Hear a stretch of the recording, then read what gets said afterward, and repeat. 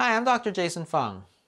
Today what we're going to talk about is what happens to our body during fasting and how this can help you lose weight and feel better at the same time. And stick around to the end when I'm going to share Brittany's story and her fasting regimen, which allowed her to lose over 50 pounds in less than a year, as well as her top tip. Before we get into it, make sure you subscribe for more and like this video.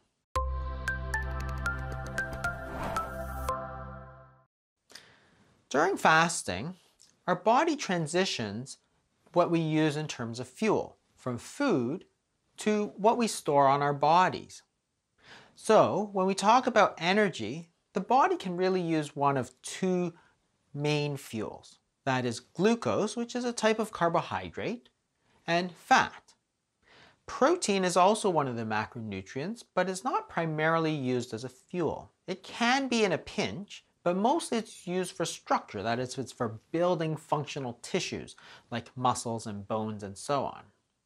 When we store energy or store calories, we also store it in two different ways, which is glucose and fat.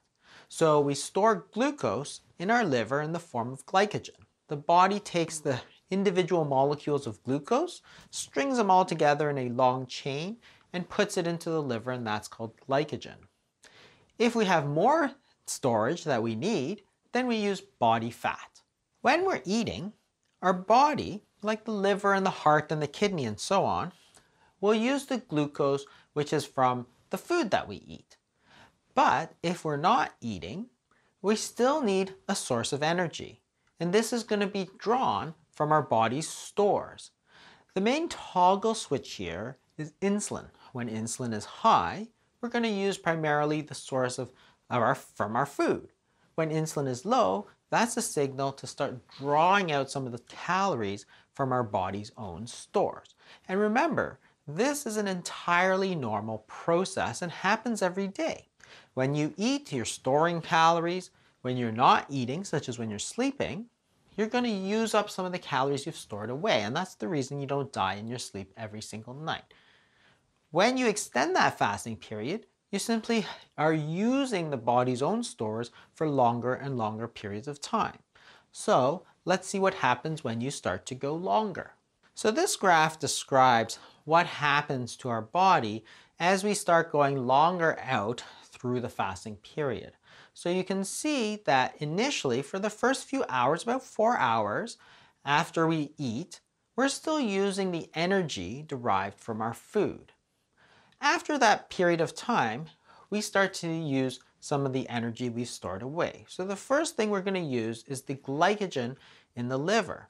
So the glycogen is broken back down into little molecules of glucose, sent back into the blood, and that's the source of energy for most of the body. That is your muscles, your heart, your kidneys, your bones, all of that sort of thing. And the glycogen in our liver, if it's full, is going to last about 24 hours. If you eat a very low carbohydrate diet, for example, and you haven't been able to store away the glucose, then you may not have much of that stores, and then you may rely on other sources of energy. So when the glycogen starts to run out, there's a period that you can see in the graph that as glycogen goes down, you increase this other process called gluconeogenesis. And that's a period of time, somewhere between 16 and perhaps 28 to 30 hours, where your body is going to start using some protein in order to generate the glucose that you need for energy. After that, the fat burning starts to ramp up, and then you'll start to use your body fat for energy, and the amount of energy you're going to derive from the protein goes down. But wait, this period of protein degradation, gluconeogenesis, isn't that a bad thing? It sounds like a bad thing to be using up your protein. But as we're going to see, it's not as bad as you think. First, if you're overweight, most people actually have an excess of protein. And protein is not the same as muscle. There's a lot of skin and connective tissue and other proteins that can be used without losing strength. During fasting, the hormone insulin goes down, but certain other hormones go up. And these are called the counter-regulatory hormones. And this is several hormones, but one of the most important ones is growth hormone. So when you're not eating, the amount of growth hormone that goes into your body actually surges. So after 24 hours of fasting, you're seeing about 3-4 times the amount of growth hormone that you normally do. Even up to 5 days of fasting, the amount of growth hormone keeps going up and up and up. And it's this growth hormone that is going to help you rebuild those necessary proteins when you start to eat again. Another hormone that goes up is epinephrine, or also called adrenaline.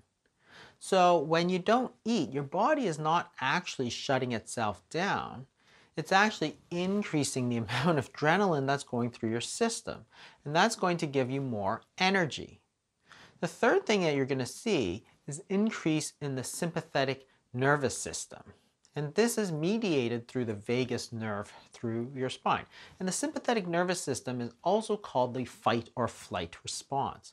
So that when you face a danger, for example, if you see a lion, all of a sudden your sympathetic nervous system goes up, your heart rate pounds faster, you start to push out glucose into the system so that you have energy to either fight or run away very fast. But it's yet another way that fasting actually tends to increase the activation of your body. It energizes you, it doesn't knock you down. Well, what about your electrolytes?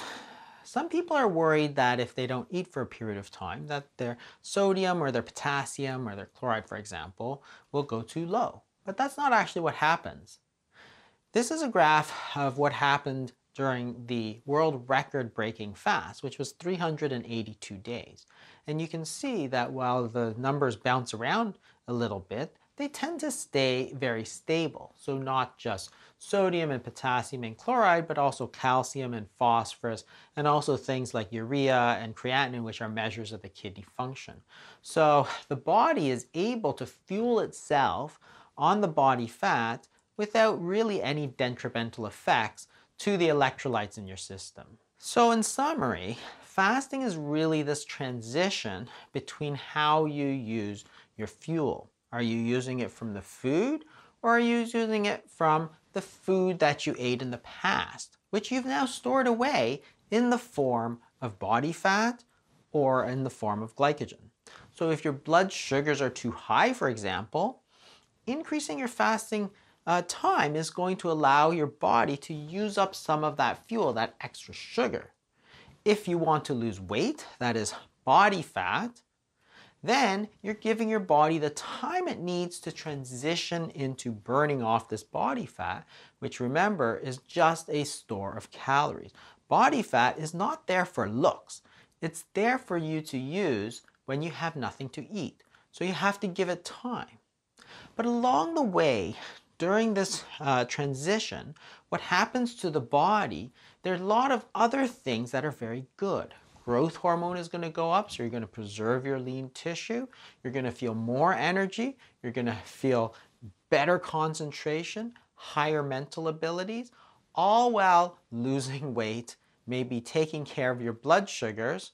What's not to love about that? So meet Brittany. She's a nurse, and she had been overweight most of her life. When her son turned 1, she decided, well, she needed to get a little healthier. So she researched intermittent fasting, and by using fasting, she was able to lose over 50 pounds. But more than that, her blood pressure went back to normal and her cholesterol numbers got better. So she was much healthier, which she needed to do.